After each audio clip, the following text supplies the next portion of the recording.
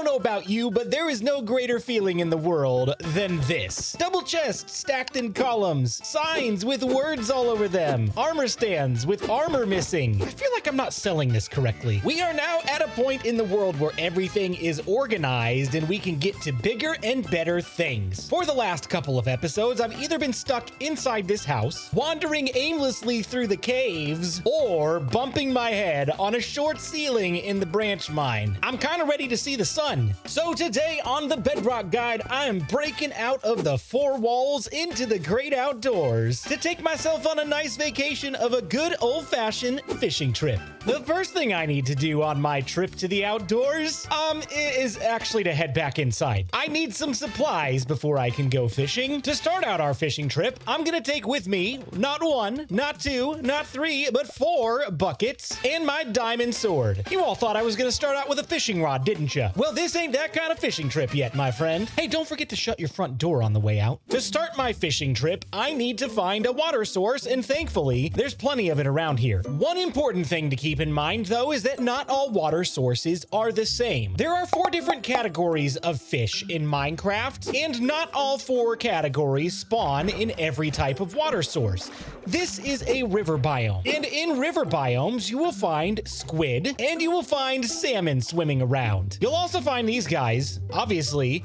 That's not a fish, and you kind of want to steer clear of them until you got a little bit more protection. Some of these guys, the drowned, have tridents, and they hurt. Ow. Basically, a drowned is a zombie that spent a little bit too much time in the water. But don't worry, if he comes out onto land, he's gonna start burning, so we're pretty safe up here. Way back on episode 2, I talked about the best food sources in the game, and that's kind of why we're doing fishing today, because it is another source of food, among other things that we'll get to later. But one of the most frequent comments that I saw on that video was, why didn't you include fish in that episode? Honestly, most of it had to do with the time it takes to catch fish and the energy expended. And for a comparison in the early game like that, it's not worth your time. As you're swimming around, not only are you expending hunger, you also have to balance this whole air thing. You see the air bubbles on the hotbar? Yeah, the last one just popped. We gotta come up for air. If we don't come up for air, we're gonna start drowning and taking damage very quickly. And I just don't think that's what we want to happen. When you finally do find some salmon, you can go ahead and take your sword and just take a swipe at it real quick. If you can actually catch it. There we go. When you hunt fish in Minecraft with a sword, you will get a raw drop of whatever type of fish that you just hunted. So for example, I just got raw salmon. When you hunt fish, they also have a chance to drop a bone. This is actually different than Java Edition. In Java Edition, there's a chance to drop bone meal, which is basically the same thing. We just have to take the bones and craft them into bone meal instead. If for some reason you don't want to hunt the fish straight away, maybe you want to keep it as a pet, you can take a water bucket and scoop up the fish and take it home with you. Now I've got a bucket of salmon. And now this is your opportunity to get involved. What should we name this guy? I'm going to pick one name for each type of fish that we catch today based on the best suggestions and most liked suggestions in the comments. So what are you waiting for?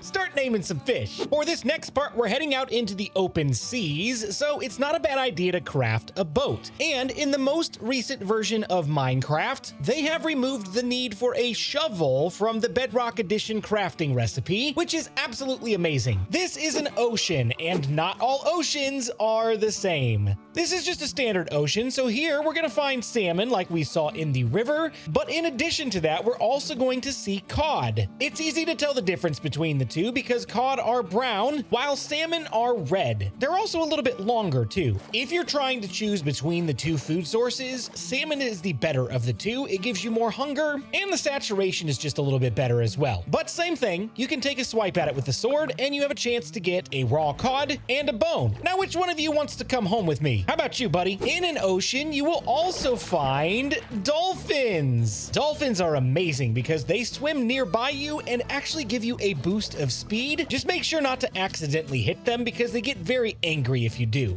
One way that you can tell the difference between ocean biomes is by looking at the ocean floor. The regular ocean that we've seen so far has a gravel floor, and warm and lukewarm oceans have a sand floor. In lukewarm oceans, you will not see salmon here, but you will see cod like we've already experienced, and a variety of tropical fish. I'm pretty sure there's hundreds of these things. Tropical fish are very cool to look at and collect if you want to build like an aquarium or something, but they are not a great food source. Oh yes, you're coming home. Come here.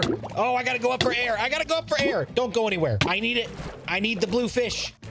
I got him. Now it appears like an orange fish in the bucket, but look at the name. It's a blue dory. Once we release it back into the water, it will be that tropical fish that we just caught. I don't know. I might have to steal the name for this one. Dory? What a perfect name for a fish. Like somebody maybe thought of that before. Okay, so these guys just spawned right in front of my eyes. I didn't think that salmon were supposed to spawn in lukewarm oceans. Somebody help me out. Why did that happen? Look, there it is again. More salmon. They're all over the place. I mentioned that you shouldn't eat tropical fish because it's not worth it, but just for demonstration purposes, when you hunt a tropical fish, you will get the same drop every time. It's this orange clownfish looking guy. I don't know why they didn't add like 100 different varieties of drops. That seems like a lot of work. Yeah, that's probably why they didn't do it. Tropical fish cannot be cooked, and so you can only eat them in their raw form, and when you do, you get one hunger back. 100% not worth eating tropical fish. They make better pets for aquariums, so probably just stick to that use. Why are there so many lighting bugs right now? Ooh, I wonder if it's the RTX feature that I have enabled right now. By the way, that's why the water is so clear. Unless you have RTX enabled, it's not gonna look like this. Hold on. Oh, and just like that, magically solved. Oh man, I can't wait for the new Render Dragon features. Hopefully they're more supported than RTX was. But that's not what we're talking about today. We're talking about fishing. You know, sometimes Minecraft does some really silly stuff. Aren't you supposed to be over there in the water? Anything good in here? Ooh, a treasure map. I'm gonna take it, but we'll save it for now. I have just found a warm ocean, and the difference between a warm ocean and a lukewarm ocean is all of that pretty blue, yellow, purple, all that stuff. That is a coral reef. Unless Minecraft is being weird like it was earlier, you shouldn't see any salmon or cod here, but one more type of fish that you will find is this little guy right here. That's the puffer fish. If you get too close to him, he will puff up and potentially hit you with some poison. So let's just for science, let's do it. Oh no, I'm drowning. Hold on. I just want to make a puffer fish mad. Is that too much to ask? Come here. Come here. There we go. Oh, finally. Never have I been so happy to be poisoned in my entire time playing Minecraft. All right, come here, buddy. You're coming home with me.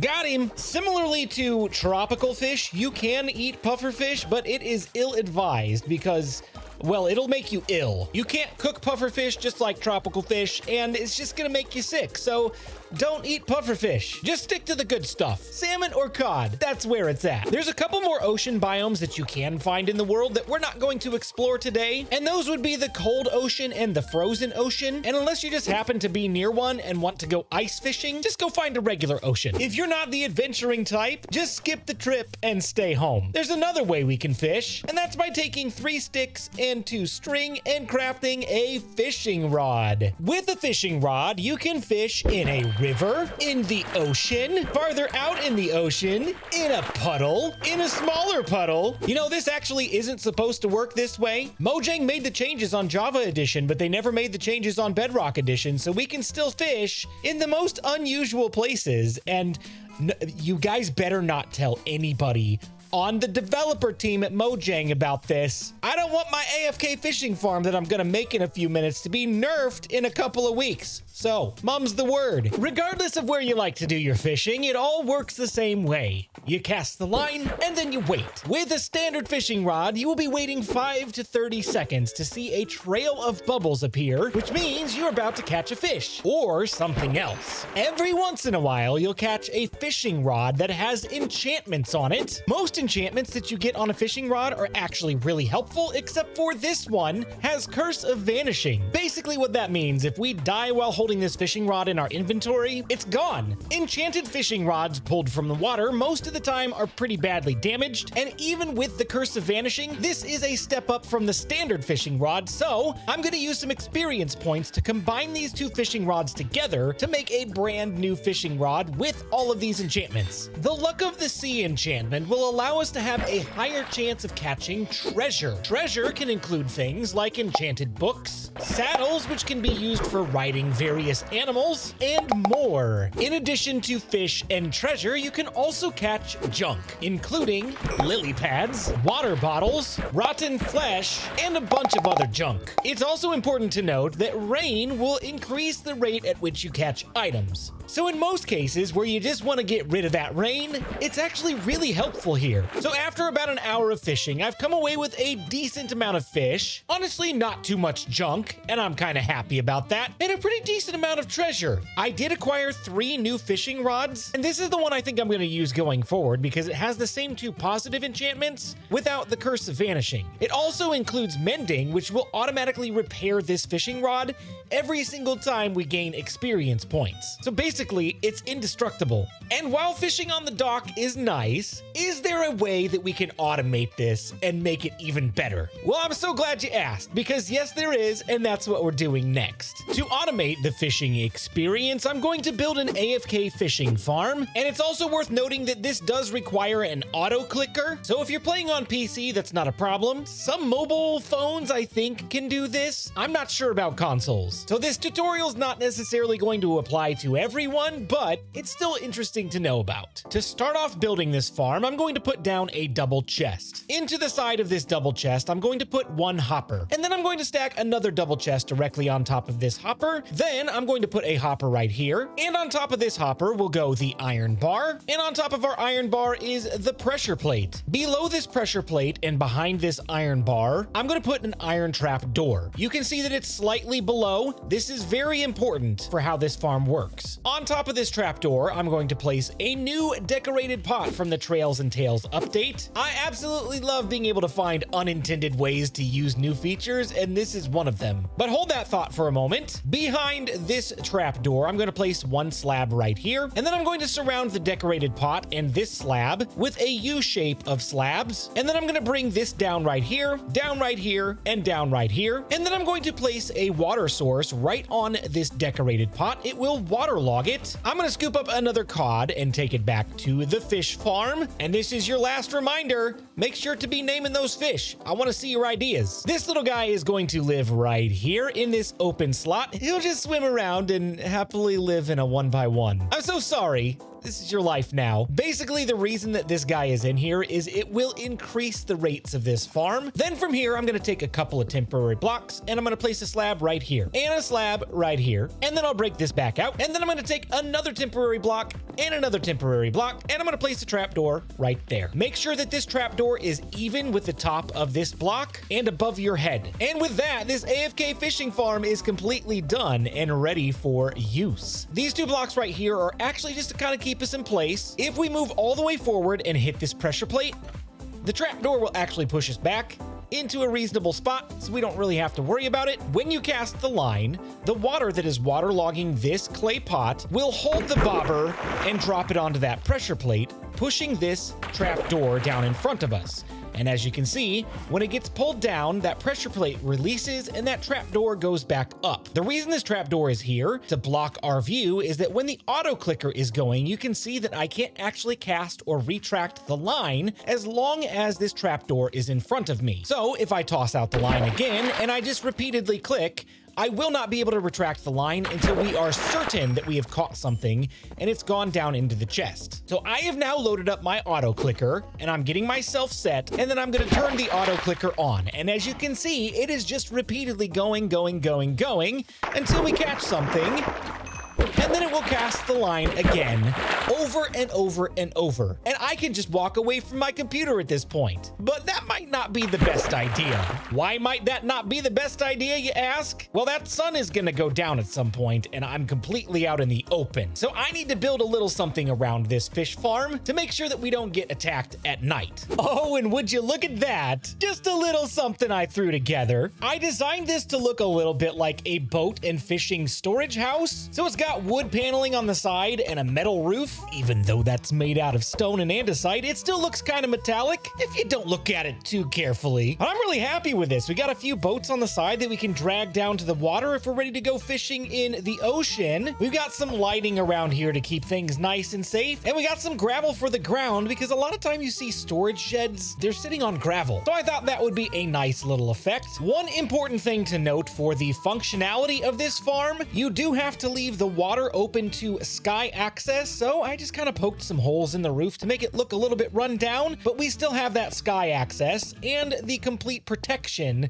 from any potential mobs, such as zombies, creepers, and especially the phantoms flying down and hitting us. Now, this is not your normal door. This is a trap door on the top and the bottom. With the new short sneak option, we can sneak through these trap doors and then shut them behind us and don't have to worry about zombies breaking the door down. So this is 100% mob proof and safe for AFK activity. And that's what I'm gonna do now. I'm just gonna stand here with my auto clicker and we're gonna go fishing. And after nearly 2 hours of fishing, here's what I've come away with. Nearly a double chest full of loot, including fish, enchanted books, new fishing rods, enchanted bows that we can put in furnace fuel, because who wants mending on their bow? Not me. Oh my goodness, we got so much stuff. And if I'm being honest with you guys, I've actually recorded this clip 3 times now because OBS corrupted my video files twice. Hopefully this one works. But I combined my enchanted fishing rod with a new enchanted fishing rod, and I now have some new enchantments. On this fishing rod, I've got Unbreaking 3 and Luck of the Sea, which we had before, but it is now at level 3, the maximum enchantment that you can get, which will give us the highest possibility of treasure loot when we go AFK fishing. We've got mending on there and a brand new enchantment, Lure 2. There is a Lure 3, we just don't have it yet, but basically what that does, it reduces the maximum wait time before you catch a fish or an item. For every level that you have, it will reduce it by 5 seconds, so our maximum wait time is only 20 seconds now, which is pretty great. But unfortunately, the vacation is over. I don't have time to go fishing anymore today because we got to move on to the next episode. If you did enjoy this one, be sure to like, subscribe, and comment, and don't go anywhere because there's more Bedrock Guide content on the way.